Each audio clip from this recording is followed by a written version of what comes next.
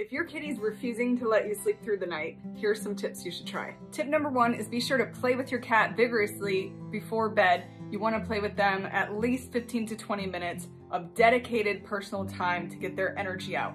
Try something like a long wand toy, usually will always be successful. Tip number 2 is feed your kitty a large meal right before bedtime. Their full belly will help them sleep through the night. It can also be really helpful to give your cat their own dedicated bed in your bed.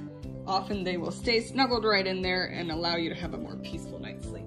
And lastly, you can also try to put them in a soft carrier at night and zip them in. They might fuss a little bit at first, but usually they'll like being in this nice, soft, comfy personal space, and they will sleep through the night and let you sleep as well. I'm Pet Coach April, this is Charlie. Be sure to follow for more tips.